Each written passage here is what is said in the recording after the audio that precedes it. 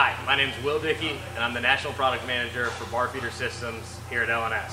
Today in this short video, we're going to go over how you save, search, and load parts files in the parts library on the new HMI of your LNS bar feeder.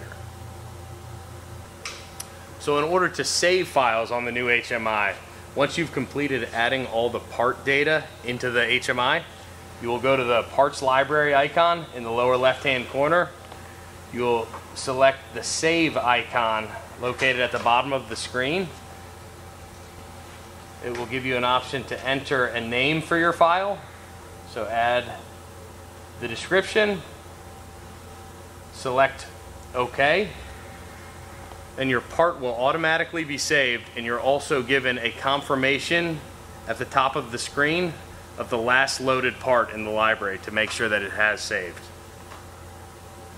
This is how you search and load part files on your new HMI of your LNS bar feeder.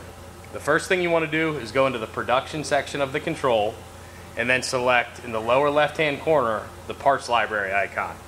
This will bring you directly to the parts library where you can store up to 500 different files.